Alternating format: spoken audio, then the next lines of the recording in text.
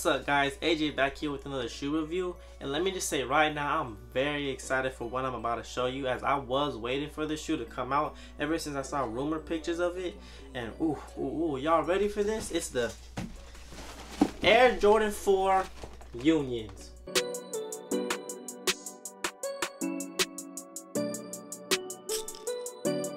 The shoe did come out August 29th on the Union website, and let me just say right now, it's probably one of the easiest cops of the year as in terms of manual versus bot, as anyone with a bot probably couldn't even get a pair, as you had to go answer a question just to purchase the shoe, or enter a question to get into line to purchase the shoe.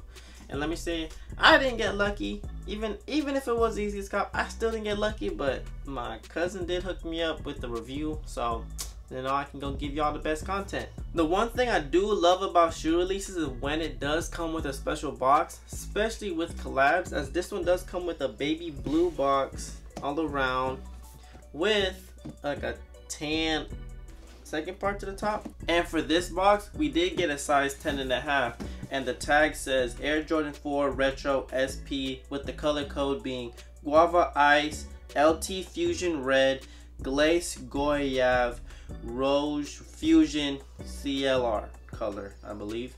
And it says men 10.5, and it also features a women's size, which is a women's size 12. And for a retail price of $250, this is more on the premium size for Jordan 4, as Jordan 4s usually range between $200 or $220. The top does say Union with two hands. I'm most likely guessing that was Michael Jordan, like taking a shot. As you open up the box, the wrapping paper that comes inside the box is also special too, where it is Michael Jordan on the tag, I think all around it, and it's 2 layers too, which is so crazy. Y'all ready for the shoe? Actually, I can't even touch the shoe. Let me get my gloves real quick. Okay, now that I got my gloves on, ready? Ooh, the Air Jordan 4 Guava Ice.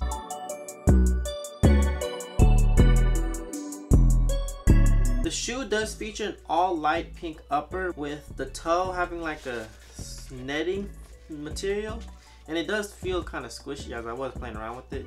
Also with the side panel, it has a vintage white look to it, and the background of it be a netting material too, like with the toe.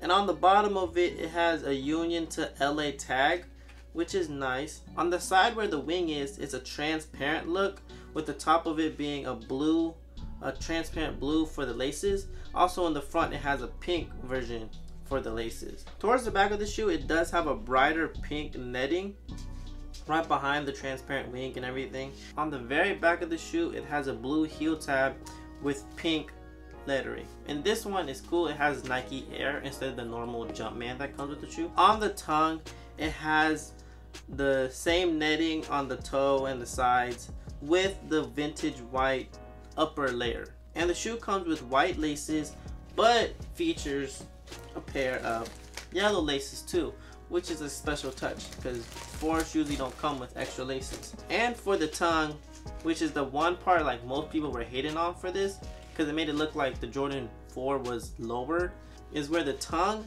actually is folded in half. It's not cut in half, it's folded in half. As in, you know, in a normal pair of Jordan 4s, inside the tongue would have the Air Jordan logo, but it's upside down. So with this one, they folded it, but they stitched it. Because people before, they would rock their 4s as they would fold down the tag and then just show off the Air Jordan part. So they probably just wanted to bring it back like the old school feeling. And if you did want to actually have the actual tongue up, all you gotta do is just cut off the yellow stitching, which is crazy because if you want to find a dead stock pair, you have to find a pair where the stitching is actually still on the stitching, which is like a really cool touch to me. On the inside of the shoe, it has a blue inner layer, and on the insole, it features a red Jumpman with Union print on the bottom of it. On the bottom of the shoe, it features a vintage white coloring with the middle of it being pink and the sign being blue, Nike. And on the toe part, it has a white middle, which is cool, and then multiple colors. And on the midsole, it does have that vintage white coloring to it, so the whole bottom of it is like vintage white. And what's special about 4s, and my favorite about 4s, how it does come with this special blue Jordan hang tag. Man, if this was my pair, I would keep this and I would probably put it on my car. But it's not, so I can't. All around the upper is a light pink coloring with a suede material. The one thing about suede is don't wear it in the rain unless you do want your shoe to be gone. Because the moment water touches suede, the shoe is gone. I'm telling you that right now.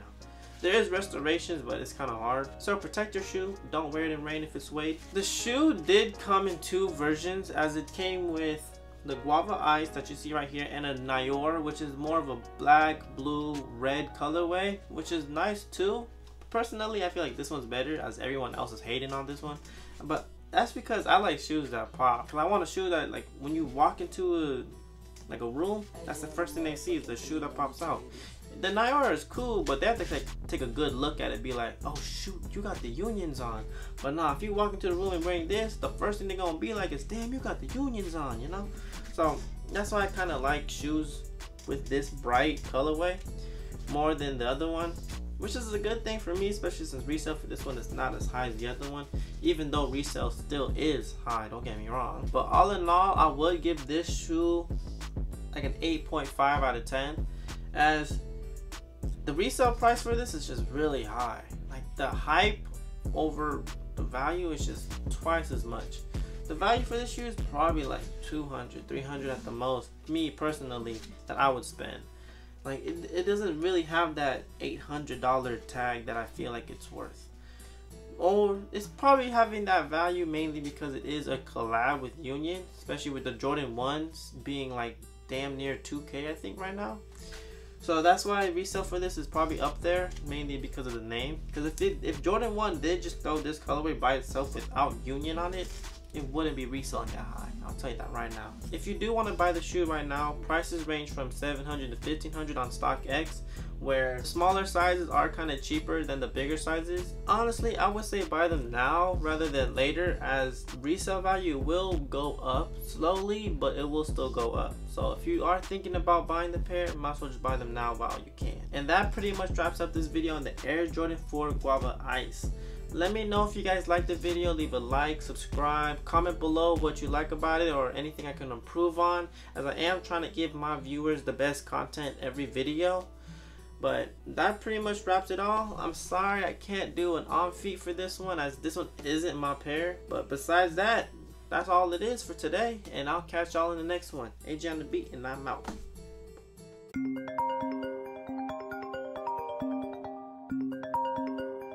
Ajay on the motherfucking beat, let me tell you this.